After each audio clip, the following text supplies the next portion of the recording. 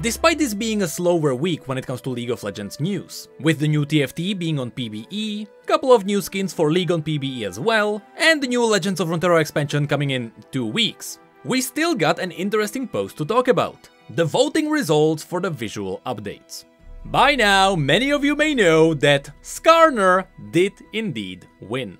Personally, I am surprised. I thought it would be a battle of Shyvana and Tryndamere, but I was wrong. And now I was proven that people did vote with their hearts. Because Skarner has a bit of an identity crisis, so he really needed it. But I didn't believe it would happen. So here we are. Skarner will start getting worked on, but we may be getting more. Let's first read what Rad Reeve has to say about this, before we get into my personal opinions and hopeful wishes. At the beginning of the post we get the data, and of course, as they mentioned, it was a decisive victory for Skarner. What surprised me about this data is that it is global, which means that people all over the world wanted to see Skarner reworked, even in the East, which is where I definitely thought Shyvana would win. But nope, apparently it is Skarner all the way. Then we get the details. Loads of you gave the Rift's one and only Scorpion some love this time around. Skarner stood head and shoulders above the other contenders, claiming the top spot in the global polls by a wide margin. We're excited that Skarner won the VGU vote, as we think he has tons of potential to be something truly special on the league roster. We've tried some smaller reworks of Skarner's kit in the past, but it never really increased his play rate. So we'll be looking to do a massive reboot of his kit, theme and visuals, similar to Sion and Urgot. We'll look to keep his kidnapping ult in some form, but otherwise we'll be rebuilding him from ground up. Here I quickly wanna mention, remember that they want to keep his ultimate, but everything else might be getting scrapped. When we get to talk about his abilities, this might be interesting. He then talks about Skarner's background and his race. The Brackern don't have tons of lore currently, and we're looking forward to diving deeper into their world and backstory. It will still be a couple of months until we get started, but once we do, we'll share our progress in dev blogs, so we can get your feedback on our Scorpion friend. So keep an eye out for one of those later this year. By this, he pretty much confirmed that Skarner is coming in 2023 at the earliest. So whatever's happening in 2022, we have no idea.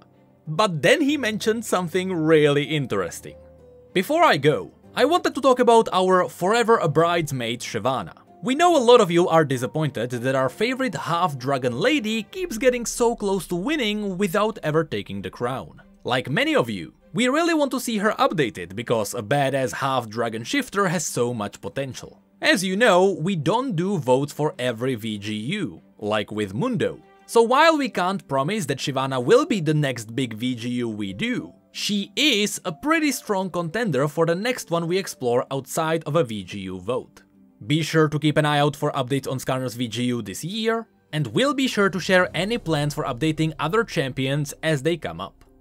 So yeah, Shyvana is highly likely going to be the next VGU after him, but it's not guaranteed. I find the reasoning quite interesting. He mentioned that Shyvana was always there for the past few votes, and she always did really well on the polls.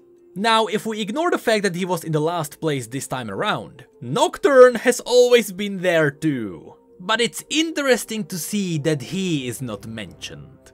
I see what you're doing, Riot. I see who you want to serve us on a golden plate. Anyway, that's it for the VGU portion. Then we also get a quick part about the skins. And here it is revealed that the winner is indeed Gothic, by almost a double of Arclight and Infernal.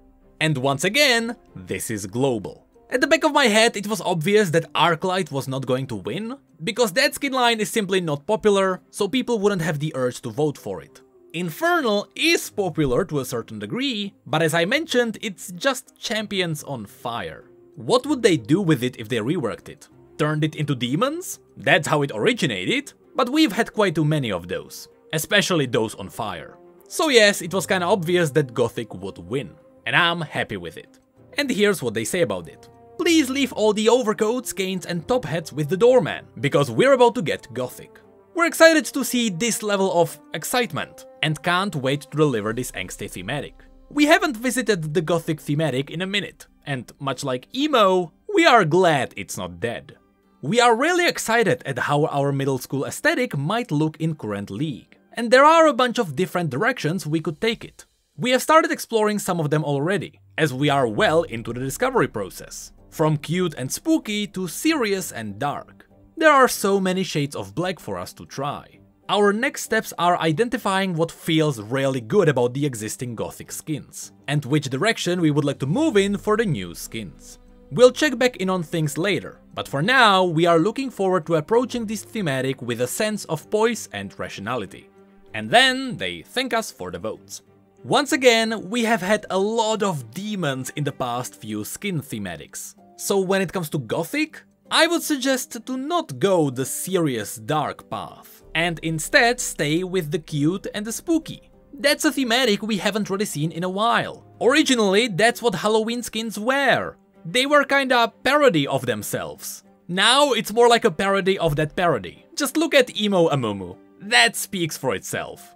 Go the comic route with these. Anyway, that was the skin part, now back to Skarner. The reason why seeing Skarner here is interesting is because Skarner is open wide. With this rework, they are not really reworking Skarner. He doesn't really have a clear identity, so it's more like Riot is just making a new champion. Just like what happened to Sion, as they mentioned in the post. If you look at his old version, literally the only part that stayed similar is that he has an axe and he has a shield. Everything else is just a brand new champion. That's what we are looking at here.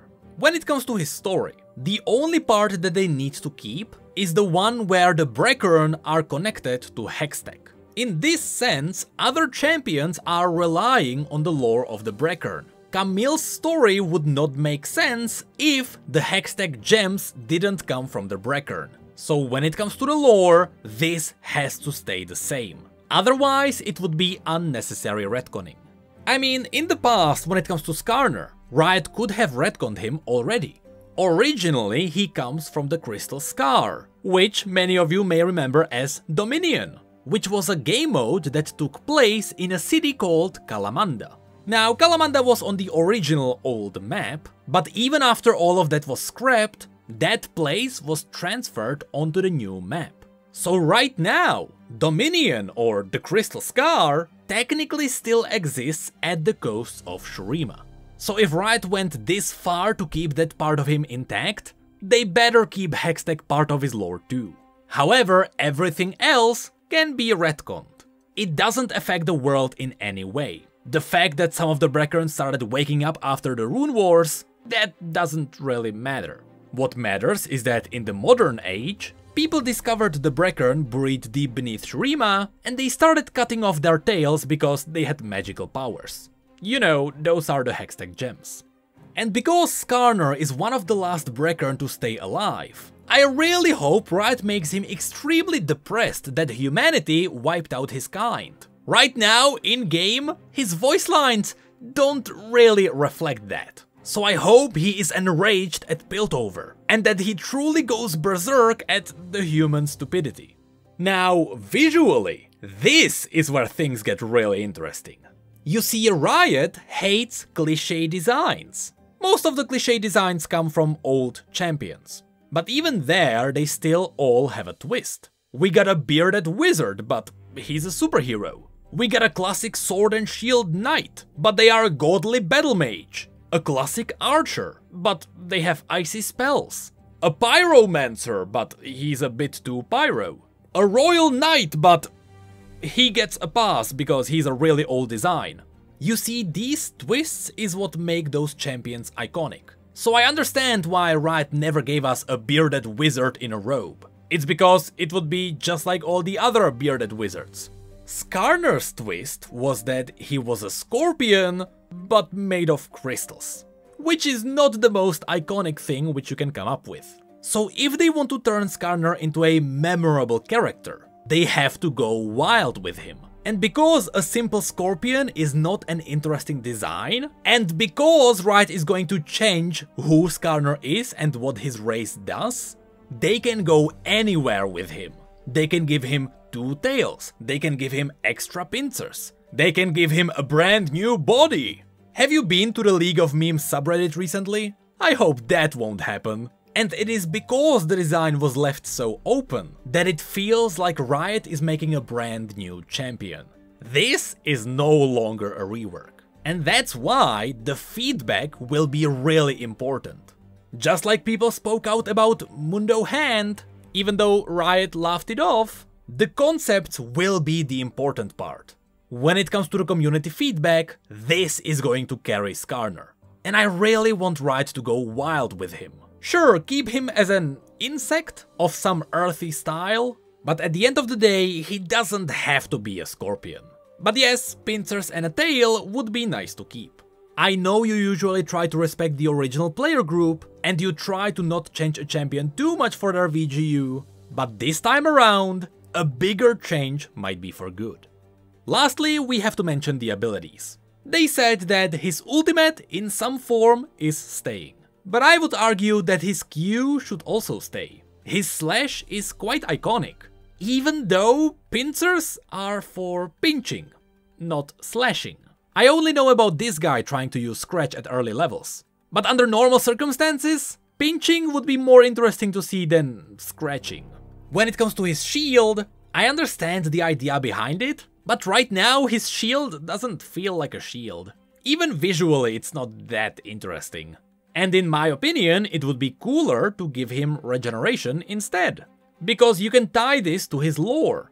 Because his race was wiped out, what if he was trying to find the crystals and regenerate them back into the Breckern? Because if there is no way to bring the Breckern back, in the story, Skarner just may not have a reason to live at all.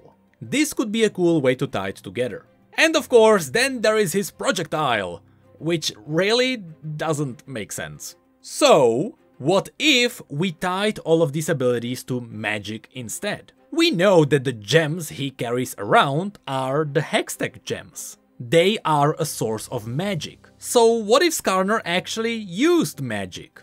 You see, this can be tied to his passive. I don't know if many of you remember, but originally Skarner didn't have the weird crystals spawning around the map. Those were put in during a patch simply called the Juggernaut update.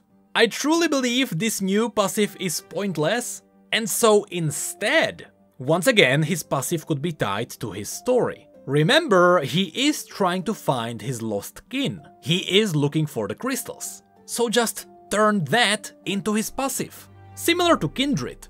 Make it so that every few minutes he can find a Hextech gem in the jungle. And the more he carries, because they are tied to magic, the more magical his abilities get. So his abilities would start in a lesser state, his pinch would be a normal pinch, but after he collects 5 Hextech gems, his pinch gets magically enhanced. This is what could be Skarner's new identity. He would be the Hextech collector. He starts as a relatively normal scorpion, but the more Hextech he collects, the more magical his abilities get. It could be a cool way to introduce a new scaling jungler. Like Bard and Meeps, but it's way more depressing. Anyway, that's my take on Skarner. I only really want 3 things from him. Keep his lore connection to Hextech gems, make magic part of his kit, and give him an interaction with Seraphine, which he deserves.